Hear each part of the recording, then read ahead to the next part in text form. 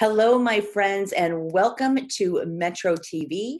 I'm your host, Andy Hoig, publisher and CEO of Metro Magazine and Midlands Business Journal.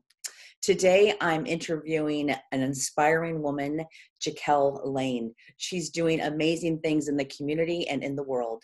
She's an author, speaker, educator, and podcaster. So don't go away. We'll be right back.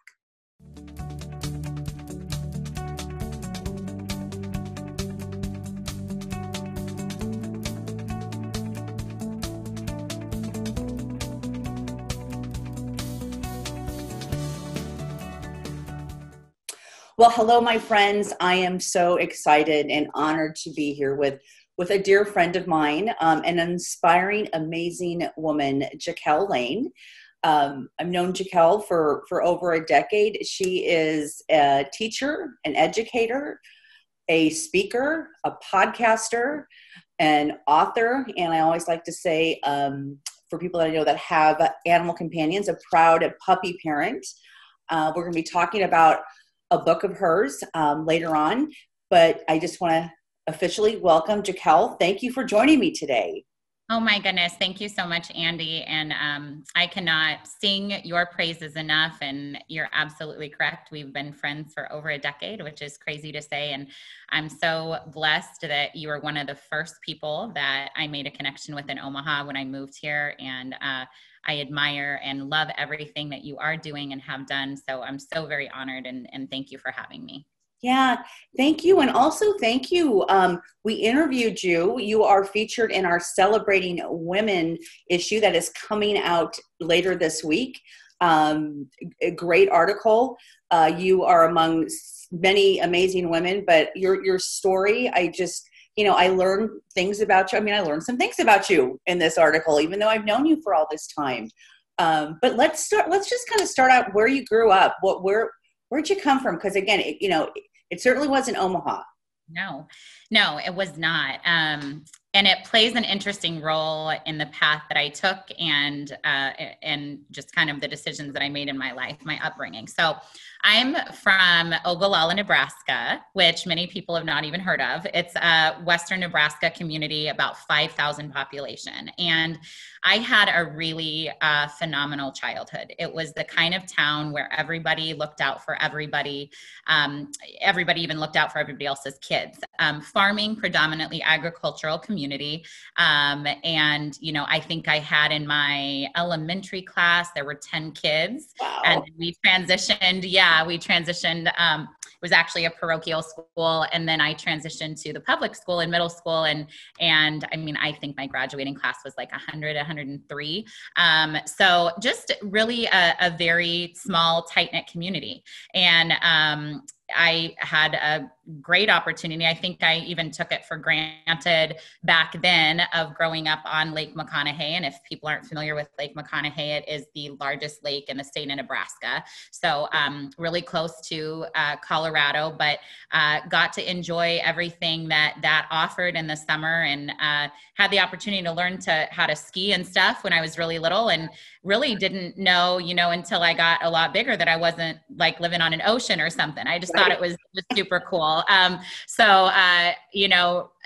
was a really awesome upbringing. And it was, also the kind of upbringing where, as I mentioned before, everybody kind of bonded together as a community if something happened both if something great happened and if something sad happened. So I was very fortunate to have experienced that. Yeah. And let's just talk a little bit about your parents too. I know your mother very well, never had the opportunity to meet your father. But let's talk about them just a little. For sure. So I'm an only child, and my father was an attorney.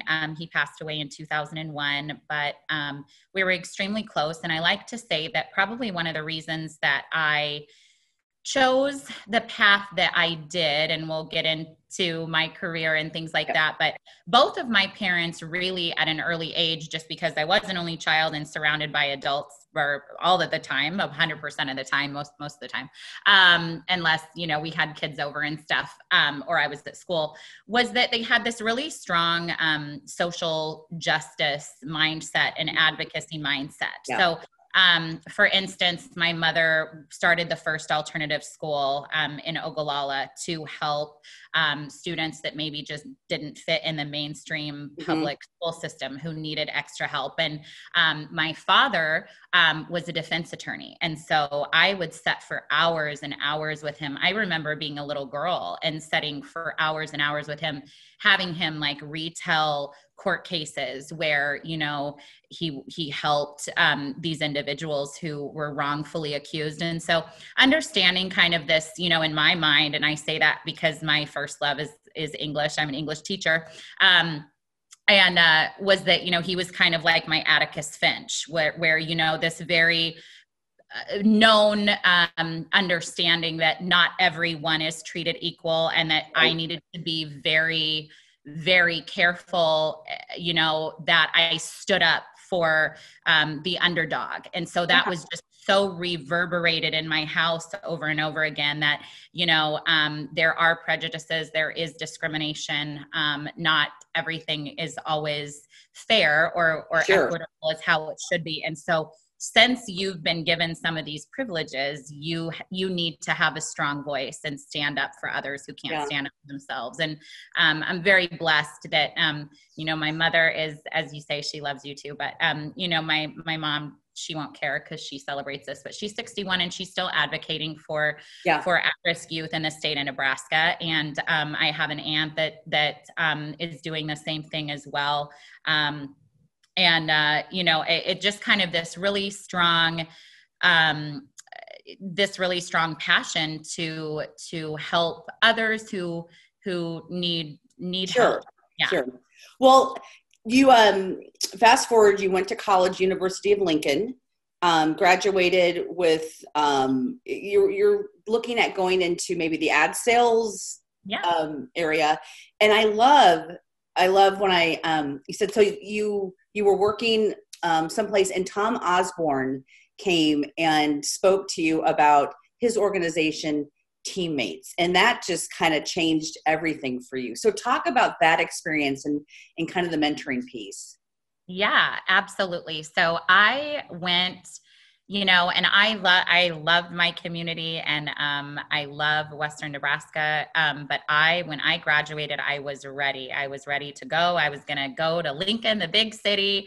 So I left in 2005. And so, yeah, and I wanted nothing to do. I actually, besides my father, come from a whole host of educators. I mean, a really long line of a lot of them, were Nebraska born and went to the Kearney State, which it used to be back in the day, which was kind of known to be a teacher's college. And that was what you did. And even my grandmother totally preached, wanted all of her daughters to be teachers. And so it was just this profession that was really respected in my family. And I wanted nothing, zero, zilcho, nothing, nada, nothing to do with it. Like I had just seen,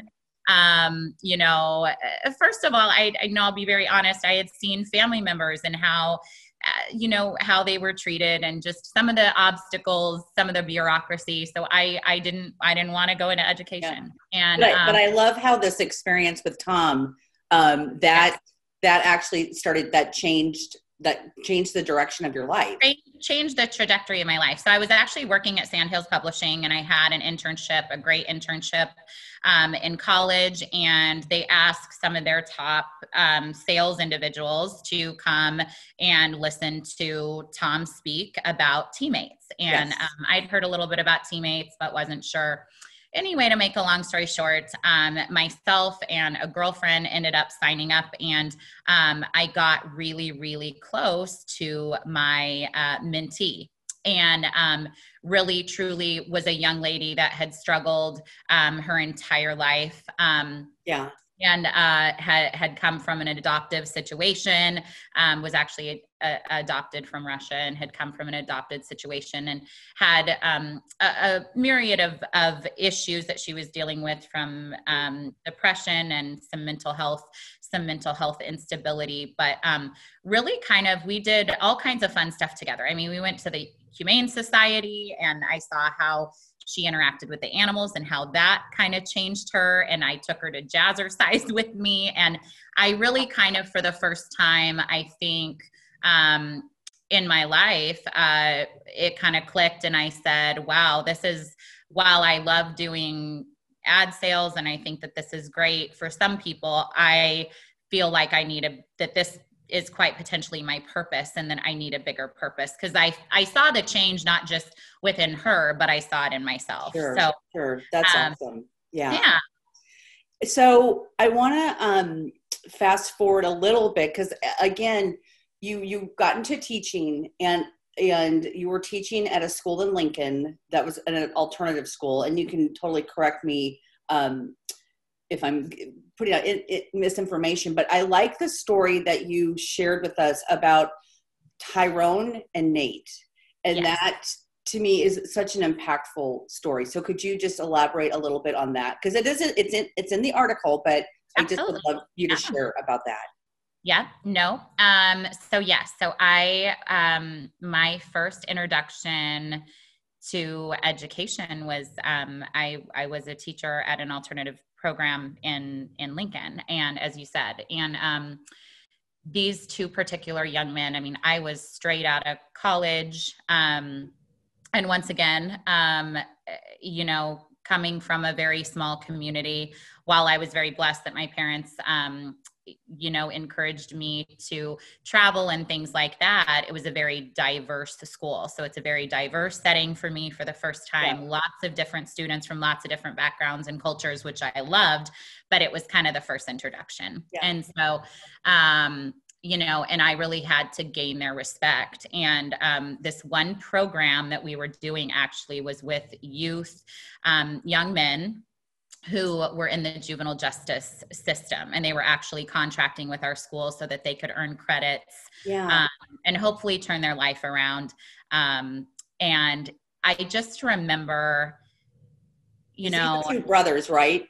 Yes. So Nate and Tyrone. Yeah. So, and this is just, I guess, for every teacher that feels like they are not making a difference or whatever. This is always my go-to story. But two brothers that were raised in the exact same home. To make a long story short, they were from North Omaha. Very prevalent historical cyclical gang violence within their family. Both very talented in their own ways. I remember reading both of their poetry and things like that, but it is kind of the story of the fork in the road where Nate's brother, Tyrone, was actually shot multiple times, 7 times on their porch in North Omaha. The state of Nebraska actually paid for them to be moved to Lincoln. He miraculously survives, and is, in this program to kind of get them back on their feet, stop the cycle.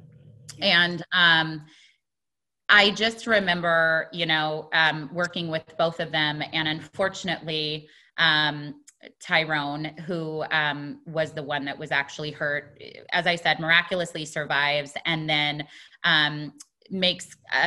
is doing good for a while, and then kind of relapses and makes more of a negative choice, goes back to Omaha, ends up going to a party, and things get out of hand, and he shoots someone, and he is in the penitentiary.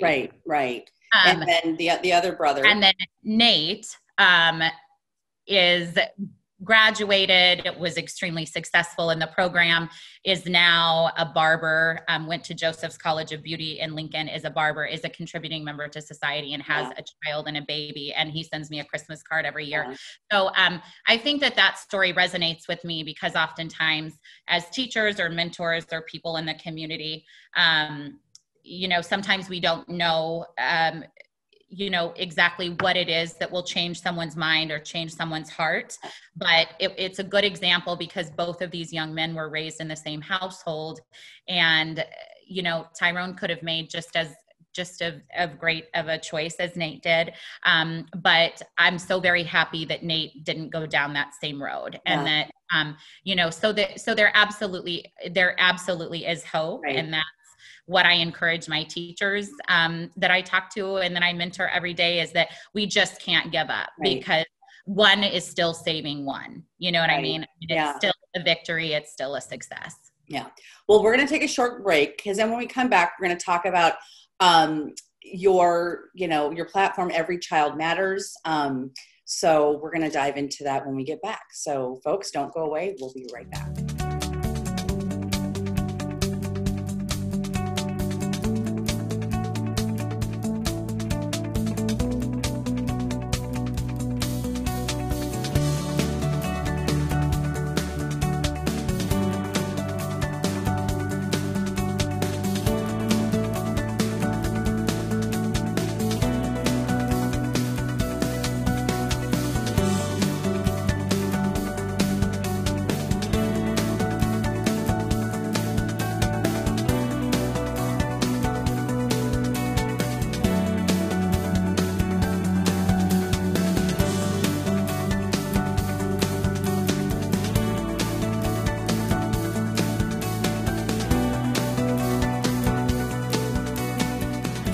So we are back here with the amazing Jacqelle Lane. Jacqelle has had quite a journey, but I'm so excited to talk about your platform, advocacy. Am I saying it right? Every Child Matters, and then preventing teen suicide and reducing bullying. That's something you've been really passionate about, and I've just seen you bring that to the forefront, especially over the last year or year and a half or so. So let's talk about that. How did that all start? Yeah, absolutely. So as I've been teaching since 2009. And so one of the things that I've really seen in our school systems that is difficult to address, and it's also kind of difficult to know the protocol to follow for it, but is bullying.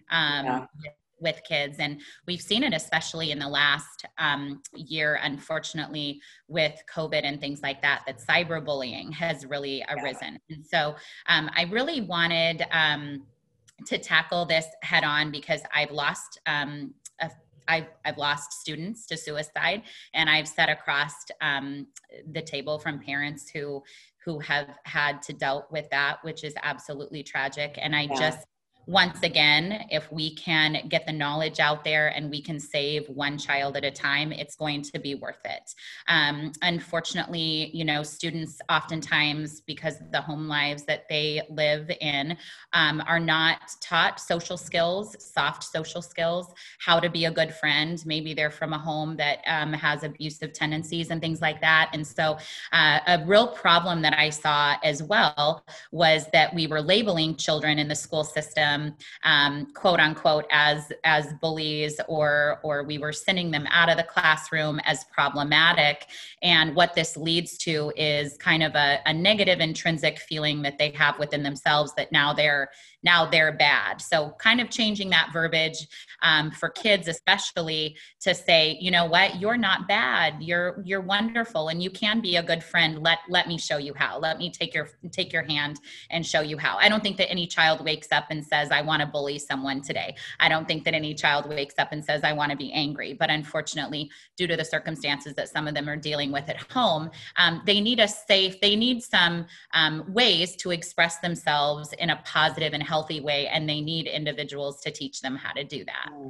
And Jacqelle, I mean, I really see you kind of trailblazing the way with this, because just in my conversations with you, but also just, kind of what I see around me, that teachers are aware of this, but you just dove right in and said, I dove right in. I'm going to do something about this. So I want to talk about your role, and I'm looking at my notes over here. So as you Miss Douglas County for America, and then you were Miss Nebraska for America.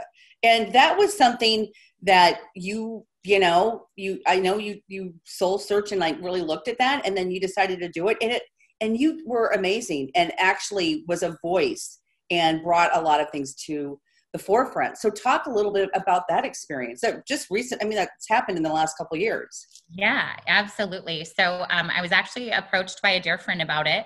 She said she thought that I would be great with my platform and things, and the fact that I was kind of living it and in the trenches of the classroom. And she'd seen some of my advocacy with at-risk youth, and she said, have you ever thought about this? And so I did a lot of soul searching, and I really wanted it to be such a positive thing. And I wanted it to really bring light to my platform. That was what it was about the kids, and the fact of getting awareness out about mental health, help for our children, and also suicide prevention. So it was an absolute wonderful experience. I mean, I can say that I've made so many connections that have, I feel, really catapulted this message and catapulted my platform in ways that I could never have imagined. I, was able to get a brand new opportunity and a position with the Nebraska State Education Association. And so, just having the ability to be in the forefront of implementing policies and procedures and making lives of our children and our teachers in the state of Nebraska better, I really truly don't feel that I would have maybe that would have happened as fast without my experience with Miss Nebraska for America. So it was wonderful. There's tons of it was so empowering as a woman, because there's so many women throughout the United States that are just absolutely remarkable. And as you know, surrounding yourself with people who are just doing phenomenal things it makes you want to be better. It makes you want to strive to be better. And so it was a great experience. Yeah. Well, and I when you're talking, I actually just get goosebumps when you talk about just kind of how you're able to, you're bringing this even to more of the forefront where you're able to connect. And I was going to say, looking at the choices that you've made in your life, and how they brought you, that they keep, every choice you make brings you to some other place. And if you would have chose not to do that, I mean, you're still amazing. You're still doing wonderful things, but something really great happened from that. Absolutely. And I love to tell young people that too, because I think we can fixate so much on, choosing a career right now, or kind of pigeonholing them in the path. You know what? You're going to find your journey, your specific journey. And there's certainly a reason for everything. I mean, for a long time, I thought that I wanted to be an attorney, that I should go back and go to law school like my dad. The fact of the matter is, and I'll shoot this statistic out really quick, but data from the Government Accountability Office tells us that Black students and students with disabilities are more likely to receive harsh school discipline than their counterparts. So than Caucasian students or any other students. Wow. And so that's something that needs to change. That's something that the state of Nebraska needs to change. And so I've seen that, and I'm comfortable talking about implicit bias and the fact that, we're not all raised the same. I'm from population 5,000, Ogallala, Nebraska. I'll be very honest, when I grew up there, it's changed now and is more diverse, but there was not a lot of diversity. How can we love one another and teach our children to love one another? Well, I'm picking up your book because I want to make sure we've got just a couple minutes left. I just want to make sure. So this book is out. It's called From Bullying to Bestie. And people can, I mention your website, JacqelleLane.com, though I know that's flashing, it'll be on the notes and on the screen. Excuse me. But talk about this book. And we have about 90 seconds left. So tell us a little bit about this book, because it's a beautiful book. I'm going to kind of go through it while you're talking, okay? Thank you so much. And there is some significance. My very first dog was named Charlie, and he's a Cavalier King Charles, and there's a Cavalier King Charles Spaniel on the front. You know what? This book was created out of love. I wanted to give school counselors, teachers, parents, and mentors a way to talk to children about how they can face their emotions in healthy ways. So there's everything from how do we do yoga, how do we interact and be a good friend to one another. And it kind of is a cool way for kids that's created in a child's language for a school counselor or a parent or a mentor to use with kids when they see kind of aggressive behavior being exhibited. That can say, you know what, I can see that you're hurting right now. Let's talk about this and choose another option, whether that's through art therapy, positive affirmations, anything like that, because we haven't really talked to kids about that or even about mindfulness until more recently. So that's what that is. Thank you. So people can find you, JacqelleLane.com, and your podcast is called Education with an Edge, and it's produced by Herdat Media. And also anywhere else Facebook? Absolutely, yes. So I have Education with an Edge is on Facebook, my podcast. You can also follow me, Jacqelle Lane, on Facebook as well. And I'm on LinkedIn as Jacqelle Lane, M.Ed, so Masters of Education. I'm very proud of that. Yeah, those are my socials. Okay. Well, you are definitely a game changer, Jacqelle, and I am so honored to know you. Thank you for coming on and having this conversation with me. It's going to be, people are watching it on metroTV and also on my podcast, Contribution Rocks. So I look forward to see what you're going to be doing next. So thank you again. Well, thank you. And you are a dear, dear friend of mine, and I couldn't love you more, Andy Hoig. So thank you very much. Likewise, my friend. And everyone, have a great, safe week. We'll see you back here.